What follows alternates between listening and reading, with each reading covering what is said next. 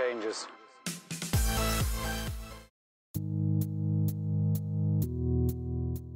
Hey guys, it's Happy Hermit Crabs here, and today I'm going to be showing you how to make a net for your hermit crab tank. First of all, thank you to everyone who subscribed to my YouTube channel. We just hit 20 happy hermit crabs. I brought one of my own hermit crabs out to celebrate. Now let's make a net.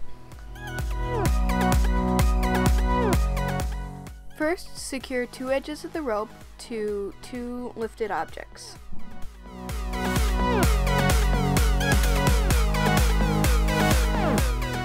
Next, cut a piece of string and secure it to the original line like so.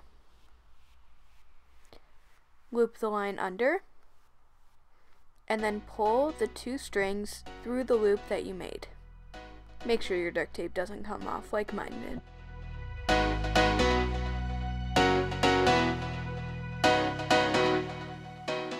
Pull it tight and repeat it until you have reached your desired length. Once you have your desired length of knots, you're going to start making the knots that will form the net. So what you want to do is take the outside of this string and the outside of that string and tie them together. Tie each one with a double knot. Repeat the steps until your net looks like this. Do the next row of knots by tying the strings together like you did in the first row. Your net should now look like this.